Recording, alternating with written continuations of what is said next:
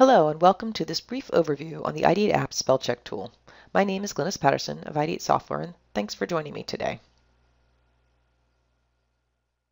Ideate SpellCheck is a powerful application that is part of the Ideate Apps suite of solutions for Revit.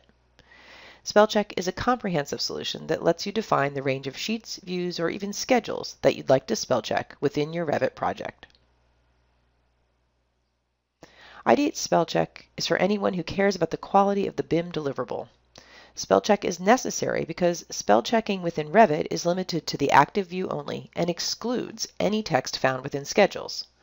If you don't want to be embarrassed by spelling errors in your deliverables, use Ideate SpellCheck.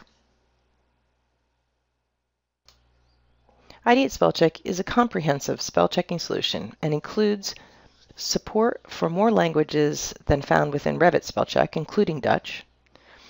It lets you define the scope of views to check, which can be either the open views, a predefined sheet list, or all of the schedules. And like all Ideate software solutions, SpellCheck provides important feedback about the changes we've made via a report that can be exported. I can choose to start Ideate SpellCheck from the Ideate Apps tab or from the Revit Quick Access toolbar, as I've already done.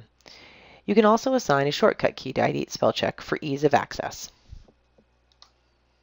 Ideate SpellCheck opens with a list of 3 options to define the scope of what we'd like to spellcheck. The first option lets us check any view that's open, which is a great way to quickly check a portion of your project. In this example, I have 4 open views, one of which is a sheet, which in turn has 2 views. SpellCheck will be reviewing for text on all 6 views, plus any text on the sheet, and the schedule data, which is also part of the sheet. So now let's take a look at our second option, which is probably one of the most powerful ways to use SpellCheck. In this second option here, we're going to check all the sheets that are in a sheet list. If you haven't defined a sheet list, which is really just a schedule that includes specific sheets, you'll always have at least the option of checking all sheets, which is here in brackets. So in this case, I'm going to pre-select my permit list and go ahead and start spell checking.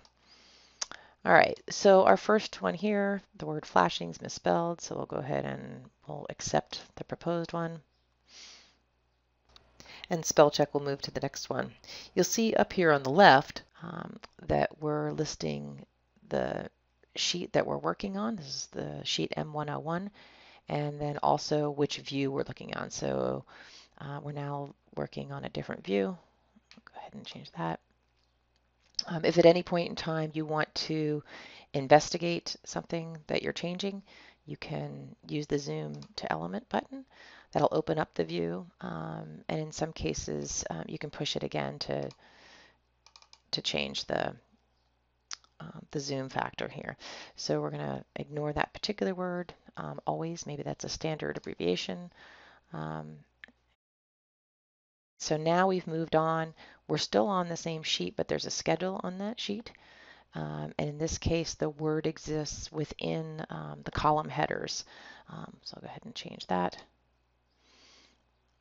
At any point in time, you may hit a, particularly at a schedule, you may hit a field that you want to ignore. In this case, it's the comments field. So I do want to actually probably pick up on that. I'm not paying attention here. This is, so here,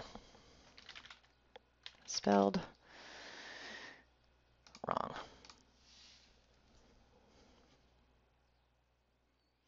Okay, now here in this example, we're on sheet 105, and we've hit a keynote legend. Now we can still know that there's a spelling error in the keynote legend, but of course we can't change that. We would have to actually open the text file in the background. So you'll get the warning here with some information, and if you need to, you can always look at the help file and it'll give some more data about that condition. There's a number of conditions where we can still flag it, but it would require special work to actually make the change.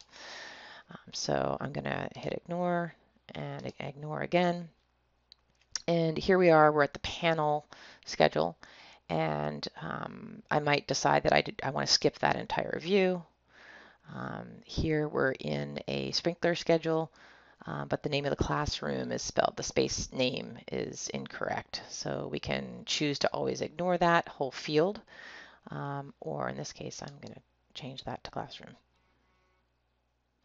And then maybe all these others I'll continue.